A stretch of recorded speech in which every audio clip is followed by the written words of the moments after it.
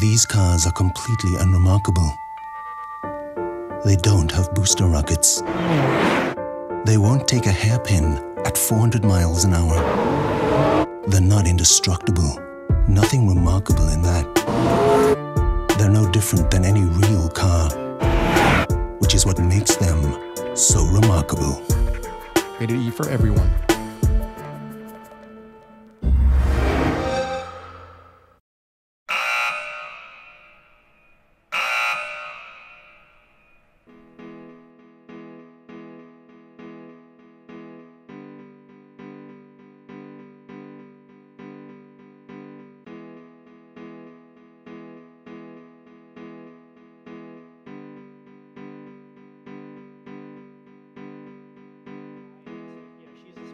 Spoiler site is awesome. Nice. My big discovery in that game was that you could hold the button down to pat the soil.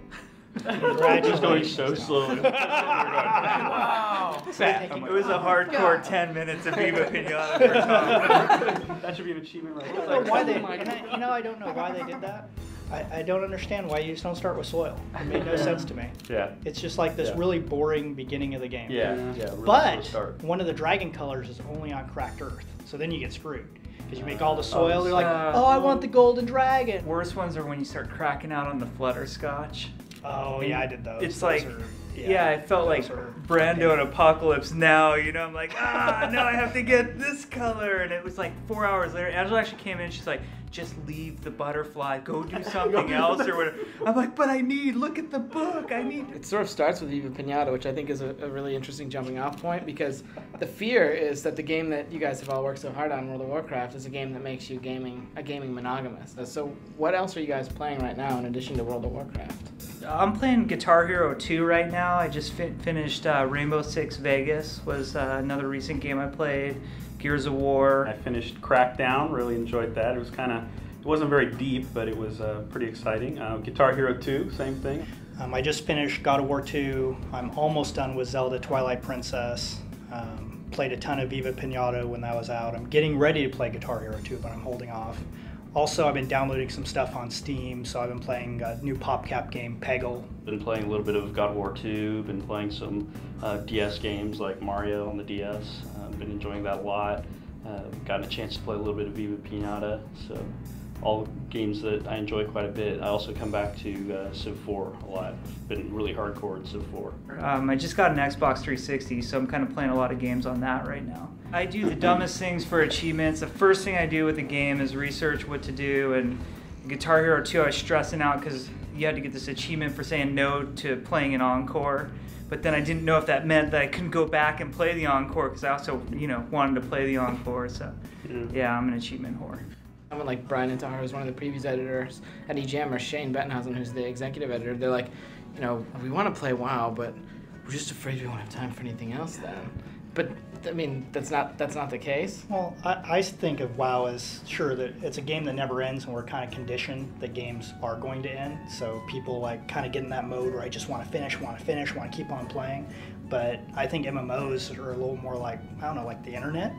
But it's something, if you do a little more casually, you have time to do other things also. I don't need to play WoW all the time. It's actually, it's going to be there tomorrow. It's going to be there hopefully for a very long time. So I've gone on and played some other games too and try to manage that time. I'm there for our raid nights or for our lunchtime runs and things like that. Lunchtime runs? Oh yeah? Yeah. We do our quick lunchtime runs. We get together on Mondays right before our lead meeting, and we do like some Coilfang instance or some Akandun instance. We try to get it done in an hour. Yeah. I'll come in at the end of lunch, like, hey Shane, how's the schedule looking for whatever? And then he'll, turn around and answer me real professionally, and then I'll realize their whole group just wiped out because he's playing the priest. Man, you gotta heal him. You guys wipe, you make the game. Shouldn't you just be able to cruise through everything? You know what everything does. We could do whatever we want. I could spawn 100 Onyxias, and kill them all in one shot, but it's not fun. That's not the game at that point. There's nothing like just playing legitimately, seeing how things actually go. That's where the real fun is for us. Now, so you're rating. What are you rating right now? What are you working on in the game? I've been doing a lot of Karazhan lately. Not the most uber and epic thing in the game, but we have a little anonymous guild. When I started playing WoW, we decided to go anonymous, just underground. No one knew who we were, and we've been having a blast in Karazhan. That's what we're doing right now. To continue talking about the player base, I guess, part of the reason with, I guess, the Chromagus encounter is a good jumping off point, because you could do Chromagus in the doorway, but like the first videos that would come out would have Chromagus run down to the ramp, and then people would duck the ramp and then like hug that ledge up top to avoid line of sight. You had to tank them a certain way, and then you have your other tanks, you know, run in, and this was all because of these videos that surfaced. Like, do you guys watch these videos? But not only do we watch the videos, but we watch the guild's rating. We can watch real time as they're doing it, and we often do that to make sure everything's working. We call it WoW TV. Yeah, WoW TV. Put it up on a second screen. Actually, the earliest Chromagus fights weren't even taking place in either of those spots you mentioned, because of the magical, you know, this is a spot where we line of sight killed something factor that takes place. Guilds were doing these tremendous hunter pulls all the way to the Fire Moss spot, right where Broodlord guards that area. And it was a tremendous pain for them. It would take 10, 15 minutes to get the pull right and get the, you know, get Chromagus all the way to that spot. And then they soon discovered, you know, the doorway, the ramp, all these other things. So yeah, we definitely watch. We pay attention to everything. to step away from World of Warcraft for a second and talk about some of the places where you guys have come from. And you two, on either side of me, were big EQ guys, and you guys played together way back when in a guild called Legacy of Steel. There's a lot about EQ that was truly brilliant, and I think it's one of the greatest games of all time. I would put it in my top 3 games of all time. And there was a lot of EverQuest that was just fun in spite of itself and would never work in today, you know, in today's gaming scene. You just couldn't get away with some of the stuff that the game does. But and there's a tremendous amount of nostalgia behind that game. But it was this golden period, and you got to know who everybody was because it was a much smaller community. It was very competitive. They didn't have the idea of instancing, so you were competing for spawns, and I don't think WoW players can really relate to that. Imagine there's only one Onyxia up on the server, and when Tuesday the patch happens, there's one Onyxia, and the first guild to get to her and to kill it gets the loot. We talked about older games, and you two talked about EQ. What about Shane and Tom? What about? Well, my background for MMOs comes from Ultima Online. Not only did I play the game for many years, I also worked on the game for many years. So I definitely had a lot of fond memories of the Wild West that was UO when it first came out. There were a lot of crazy lessons to be learned from that game. A lot of fun that we had, back in the day. Was, I guess, kind of earned myself a reputation in that game as being a player killer. I've never played UO, so I guess for my own edification, I'd like to know what some of these lessons are that you're picking up from UO. There's a lot of things you can do, things you can manipulate. For example, they'll have like a garden out there with cabbages and carrots in the garden. You can bring your horse there and feed them cabbages and carrots, and it makes them feel good. There was a character in a class in the game, or a type of skill, is a poisoner. We have a programmer on our team who played UO who would go out to these fields and poison all the carrots and cabbages, and you get random people come along to feed their horses. They'd feed their horse would take 3 steps and then die. You got to understand the way that game works. So it's free PvP. Any place you can kill anybody except for in the cities where the guards will kill you. And then when you kill them, you can just loot them. Take so everything all they their own. Stuff, Yeah. like literally all their stuff, and they will be naked, resurrected, and all they have is the stuff they banked. So if they didn't bank a full set of second gear, then they're now naked. Gear. They have zero, nothing. Like inside the city, like at the Forge is where everyone would hang out, and people would be bidding on things, and someone might screw up and do an aggressive action, and the guard would kill them, and their body would be lying there. And there's like 20 people around it, and you would actually see him get looted. You would see the graphic of his shirt goes to this guy, his pants go to this guy, and it's like these vultures. Yeah, it's like all of his stuff just a clothed poofs. person and then naked person. So But naked anytime guys are a thieves. naked guy walked up to you, I mean, maybe in real life this happens too, but you kind of took a step away from him. You're like, what's up with that dude? You've been to San Francisco, right? I mean, This is not unusual. UO yes. is like my walk out of the Tenderloin. Thanks. Until next time. Yeah, thanks so much, though. But thank you very much Yes, for thank Yeah, you. it was our pleasure. Thank you, guys. It's fun. Good times.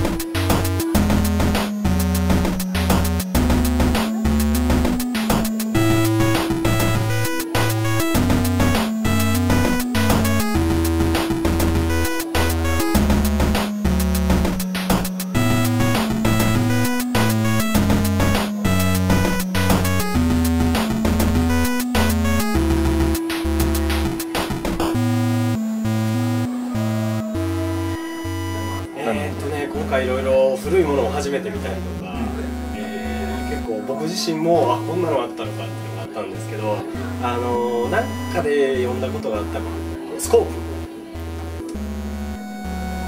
なんていうかな、こう任天堂らしい発想こうあんねんけども、それをあえて形にするっていう、その辺でこの距離をこう見たからどうなんだっていう、そういうところのその子供が喜びそうなのを大人が考えるっていうで、もちろんおもちゃはそうなんですけども、そこをこう常にこうありそうでないものを形にしていくみたいな、そういうところが僕はすごい形といいフォルムがすごい近未来的なのにすごいどんくさいっていう昔の独特なあれが僕はすごく一番印象的、実物初めて見たんですけどとてもすげえ任天堂の歴史で古いとかって思いました。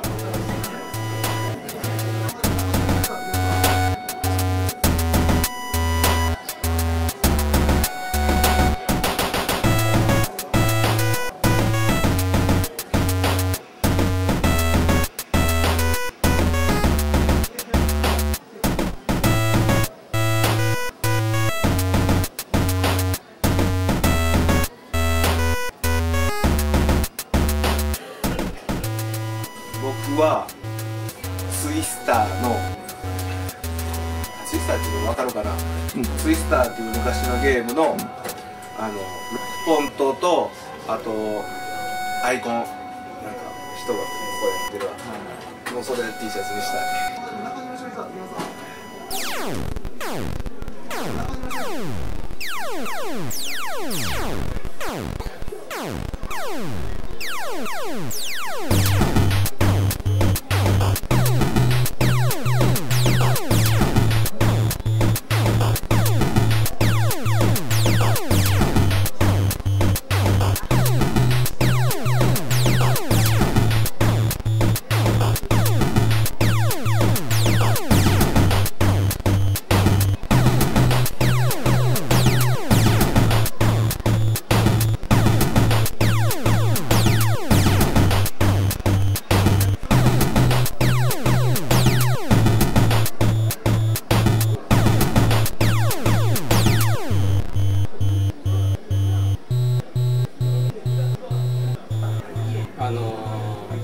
ライオンの顔を打つやつ、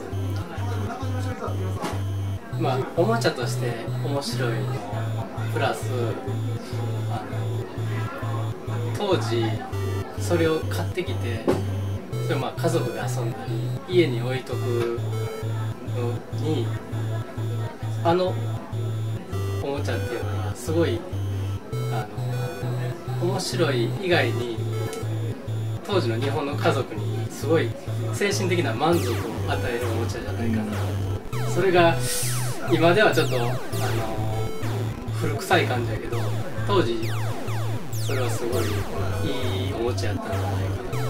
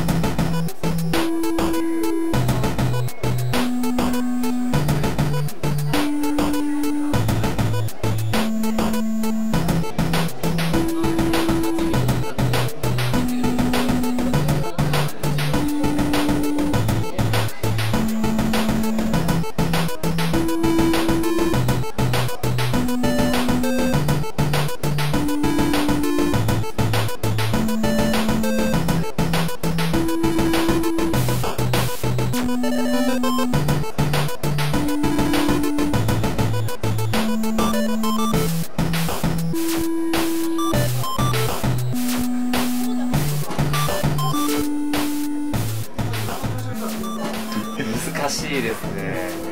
そうですね。やっぱり任天堂のディスクシステム、ファミコンなんですけども、ちょっと日本でしか出てはいないんですけど、それがやはり一番好きでしたね。ディスクシステムって当時、ゲームが飽きたらお店に持っていくと1回500円で買い替えすることができたんですけど、小学生、僕当時小学生だったんですけども、子供にとってやっぱり500円でゲームができるってすごい魅力的だったんですね。ですのでディスクシステムは本当にもうそうですね、当時おもちゃ屋さんに行けばディスクシステムの書き換え機、自動の書き換え機があるんですけど、その音楽が流れていて、それで常になんていうんですかね、書き換えてはまた遊んで、クリアしてまた書き換えてっていうのをずっと繰り返していましたね。ですのでディスクシステムが一番思い出が深いですね。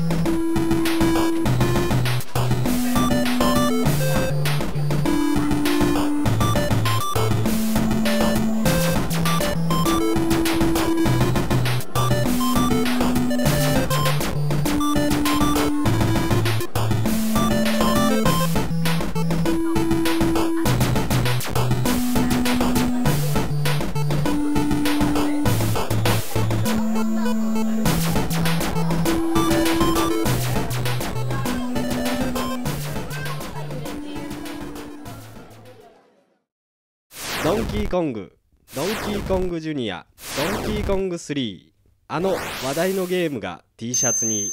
ザ・キングオブゲームズ、秘密のパウボックス、上質なプリントデザイン、任天堂株式会社公認。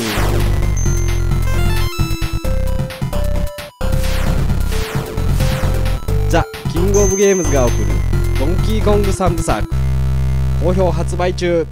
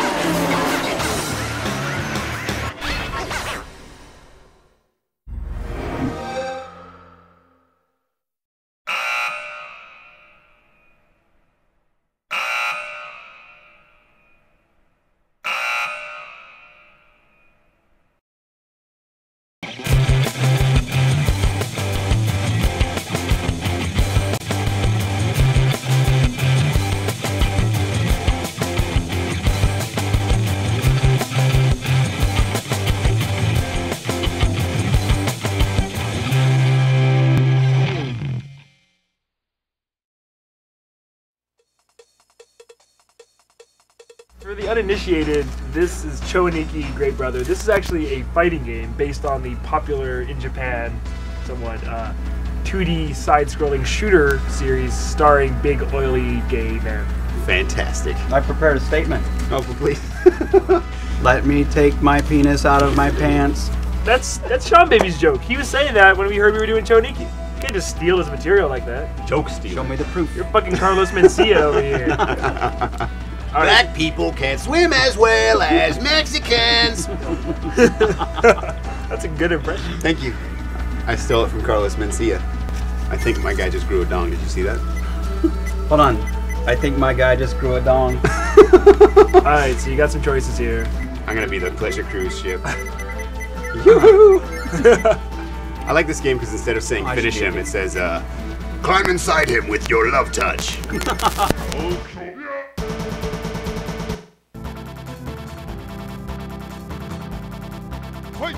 Look at I'm a pleasure cruise covered with naked men. That's pretty awesome. Like, that's like working backwards from the gayest thing ever. Are you Rosie O'Donnell's? Is that Rosie O'Donnell's cruise ship? Yeah.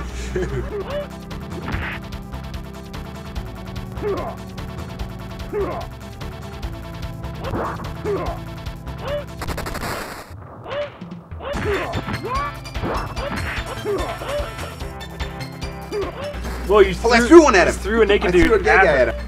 Whoa. Oh, you did, and I try saw that him again. dance. Whoa. Shit, gay beam. Okay, made you dizzy. Why am I so gay? Father, I'm sorry. Oh, sweet. Yeah, I gotta say, Crispin's character a little Look gayer. at him. He's only got pose and makes yourself Nice. dizzy as his moves.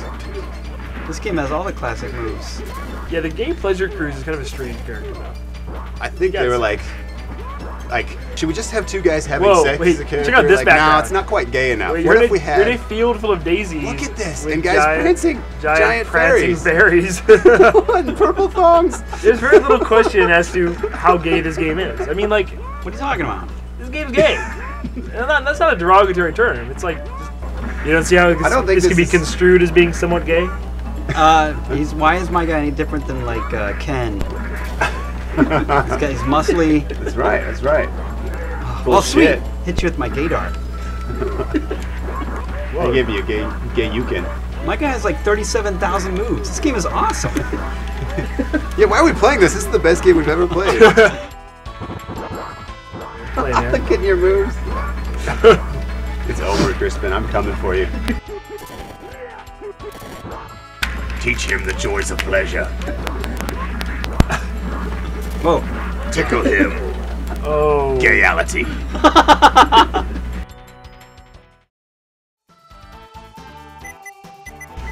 I'm gonna be this blue dildo man thing. Alright.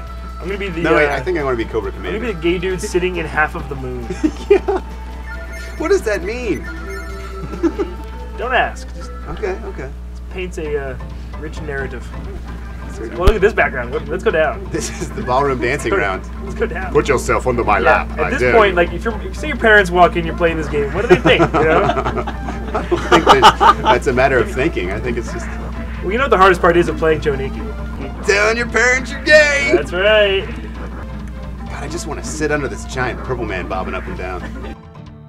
Yeah, this might be the best game we've ever played on Broken Pixels. Yeah, Quite easily. literally. There's so many moves. And I gotta say, it probably isn't even the gayest game we played on Broken Pixels. No, I think that was Necronesia. Yeah. Or as it's known now, Escape from Bug Island. Escape from Bug Island. just doing little stretches. Stretch those hamstrings. So you're like in a moon-shaped bathtub. Yeah, one move I have kind of looks like I'm pooping, maybe? I'm just going to do it again. Okay, see if you can do that. Because I think that's a no-no during gay sex. Yeah, Like, I really had a nice time having sex with you, my gay friend, but except for when you pooped all over me. Some people are into that. Germans. Yeah. Sorry for some poo. I'm not condoning that kind of behavior. Just, you know, culturally different. Cross-cultural value judgments like that shouldn't be made. And I don't know, did the guys who made this know what was going on? That's the thing about Japan, you don't know. This could be their idea of awesome. They're like, well, we have a gay train. Train with a face, jerking himself off in a cart of carrying fruit. a load of vegetables. This guy's a pagoda with gay Elvis and his head detaches.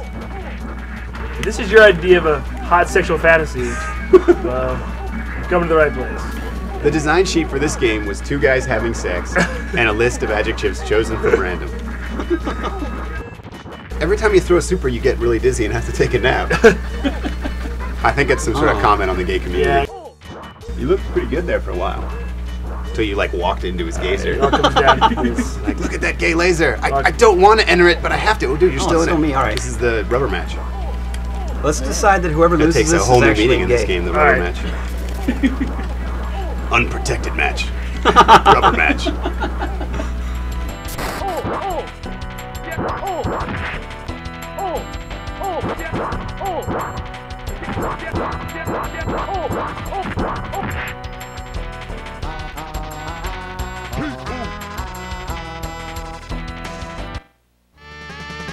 Hey, Chris, what was that bet we had on that round? I don't remember. I believe you said whoever loses is really gay. I think the loser gets a hand job from me. You know what? I got 2 hands. Bring on the winner too, boys. Tacky yet unrefined. You know the problem I have with those hot pants is like when they're on a hot chick, super hot, but all it takes is just one tiny slip over the edge of not super hot and your ass is 19 feet wide. As I was alluding to earlier, I spent a few days staying at the Hooters Hotel and Casino in gorgeous Las Vegas last year. Nice. I was very excited about it, and I gotta It's say, a whole hotel. It's a themed whole around hotel Hooters themed, and it didn't quite live up to my expectations. Like I thought they might have the hottest Hooters chicks in the whole country there. You'd think. Instead, a lot of them were like 50-something old like Chinese ladies wearing Hooters outfits. But I mean, Crispin will vouch for this. That's kind of your type. You have insane taste in women. I do think Martha Stewart's hot. Yeah. But See, that's what I mean. But that doesn't mean I want to see her in a Hooters outfit. Okay, fair enough. All right, so. Well, what do you want to see her in then? Something she knit herself? Fridays? Just a bunch of homemade frosting? Yes!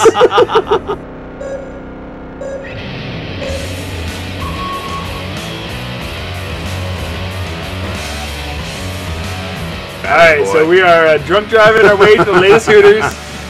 Woo! I had a great time in Hooters. We just left South Padre Island. Spring break was great. Woo! What's going on? Do we need to take your keys? Yeah, what's happening? The control is not what you would expect. That's your excuse? There may be a drunk driving simulation already built in. Wait till you control this shit, dude. It is not controlled the way that you might expect. Just let the guardrails take Whoa. you home, man. Yeah. Soundtrack's pretty good. Really hungry for wings. Shoot, we're gonna go to Hooters. We're all gonna get laid.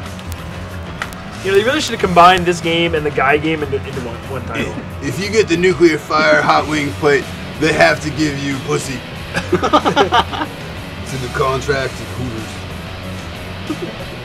My cousin used to work there. I fucked it. Didn't want to do it. I didn't want her to get fired. That's a negative stereotype about my people from the South, there, Sean. Just because people in the South may be related. I understand. I'm from the woods too, dude. All right. I grew up in Florida, which I think is where Hooters is from, because it just seems like that's Yeah, where it it's from. seems like. But there's all these Hooters knockoffs. Really? But they're called like there's one called Jugs. Have you been? No. Seriously, it's called Jugs? There's one called Melons. No way. There's one called Tits. Really? Yeah. You been to Tits? No, I haven't been to Tits. Exposed go to Nipples Tits? has the best burgers. Well, fuck that. For the Volvos? Fuck. You know who has the worst chili though? Is yeast infections. Speak for yourself.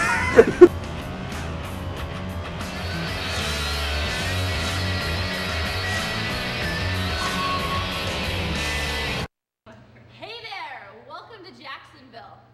Welcome to Jacksonville. All right, so now we get to go to That's Hooters in good acting. order. So I think the one on the right was the mother of the two. greetings from Jacksonville. How nice of them to send my results on this postcard. You really will get that in the mail. Congratulations on finishing the race. Please wait here for 4 to 6 days while you wait for the mail to arrive. So we visited our first Hooters in Jacksonville. That was pretty exciting. I really liked the wings here. Yeah, they're pretty good. Oh.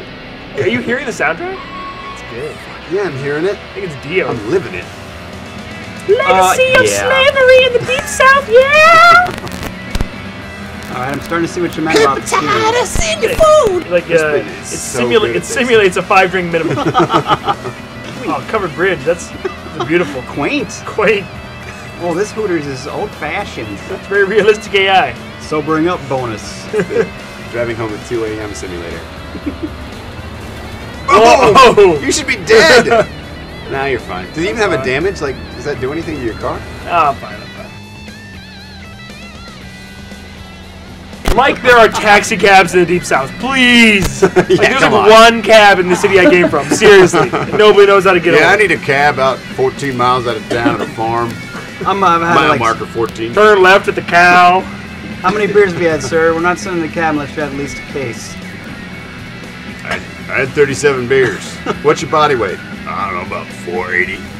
480? You don't live in the Get South. in a fucking car and drive yourself. Sober piece of shit. It's up on cinder blocks. What do you think came first? Was it the game or the license? Was there this driving game and they decided? Well, what came first really was the phenomenon of a bunch of drunk dudes getting in like an old 70s muscle car and drunkenly driving to Hooters from town to town. Oh, who hasn't done that? This is a simulation of a real event. That's how I went to college. We're sitting around one day. What do you guys want to do? Let's fucking drive to Hooters and then a second Hooters. Let's get all fucked up at Hooters. Also Hooters. We'll call it the Hooters road trip. I love you guys. Okay, back to the Hooters casino. Oh, yes. It's impressive. Your room at the hotel looks like a Hooters. Like, you got shit on the walls. I had like a marlin and like a lacrosse racket on my wall in my hotel room. And you got like bar stools. Now I've seen everything. Floors covered in peanut shells. Very nice. Very classy. This looks like power slide across the finish line. Mobile, Alabama, perhaps. What impressive metropolis have we arrived at? Hi, y'all. Welcome to Georgia. How you doing, sugar? I like how she welcomes to Georgia wearing a Phoenix, Arizona shirt. Guys, remember? Oh, replay. Watch this. Another game. Here's what you could be playing if you spent more than $10 on a game, you fucking idiot.